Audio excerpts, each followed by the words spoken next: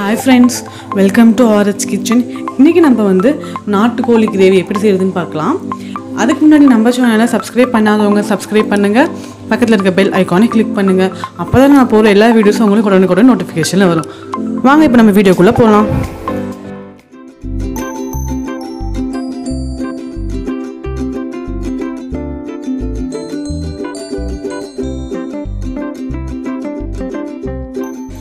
நான் இன்னைக்கு 1/2 கிலோ நாட்டுக்கோழி எடுத்திருக்கேன்.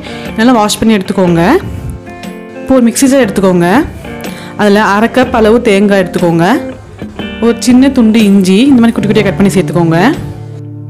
8 பல்லு பூண்டு, 3 பட்டை, 5 கிராம்பு, 1 டேபிள் ஸ்பூன் மிளகு, 1 டீஸ்பூன் மிளகாய்த்தூள், ஒரு மீடியம் சைஸ் தக்காளி இந்த மாதிரி நீளமாக கட் பண்ணி எடுத்து வச்சுருக்கேன். இப்போ நம்ம சேர்த்துடலாம். இதெல்லாம் சேர்த்துட்டு ஒரு நிமிஷம் நல்லா வந்து அரைப்பட்டு எடுத்துக்கோங்க. இப்போ பார்த்தீங்கன்னா ஒரு நல்லா அரைப்பட்டுருக்கு. இப்போ நம்ம இதில் வந்து கொஞ்சமாக தண்ணி சேர்த்து நல்லா வந்து ஃபைனாக வந்து அரைச்சி எடுத்துடலாம். இப்போ வந்து இதுக்கான மசாலா ரெடி ஆகிடுச்சு. நம்ம வந்து கிரேவி மாதிரி ரெடி பண்ணிடலாம். அதுக்கு ஸ்டவ் ஆன் பண்ணி இந்த மாதிரி குக்கர் எடுத்துக்கோங்க. இப்போ நம்ம வந்து எண்ணெய் சேர்த்துடலாம். நம்ம வந்து வெறும் ரீஃபண்ட் ஆயில் மட்டும் சேர்த்தோம் அப்படின்னா அவ்வளோ ஒரு டேஸ்ட் நம்மளுக்கு கிடைக்காது. பட் இதிலே வந்து கொஞ்சம் வந்து நல்லெண்ணையும் கூட சேர்த்து நம்ம வந்து செஞ்சோம் அப்படின்னா சூப்பராக இருக்கும். ஸோ இன்றைக்கி நான் வந்து 2 எண்ணெயும் யூஸ் பண்ணுறேன். 2 டேபிள் ஸ்பூன் போல் நல்லெண்ணெய் சேர்த்துக்கோங்க. 3 டேபிள் ஸ்பூன் போல் ரீஃபண்ட் ஆயில் சேர்த்துக்கோங்க.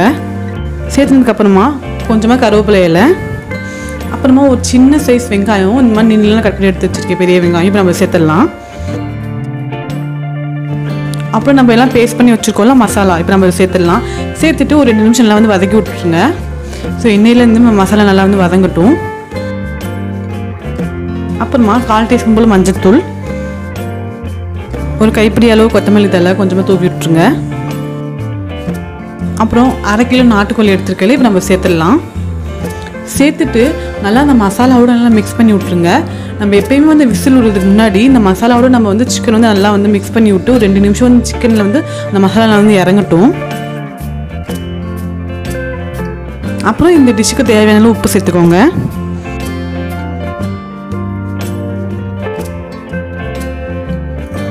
உப்பு சேர்த்ததுக்கப்புறம் இப்போ நம்ம தண்ணி சேர்த்துடலாம். 1/2 கிலோ நாட்டுக்கோழிக்கு நான் வந்து 2 கப் அளவு தண்ணி எடுத்திருக்கேன். தண்ணி சேர்த்துட்டு நல்லா உப்பு காரம்லாம் சரியாகன்னு பார்த்துட்டு இப்போ நம்ம மூடிடலாம் விசில் போட்டு. ஸோ ஒரு 10 விசில் வரட்டும். ஏன்னா நாட்டுக்கோழி வந்து நல்லா வந்து வேகணும். அதுக்காக நல்லா ஒரு 10 விசில் விட்டுக்கோங்க.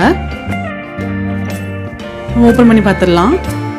பாருங்கள் எவ்வளோ சூப்பராக வெந்திருக்கு அப்படின்னு.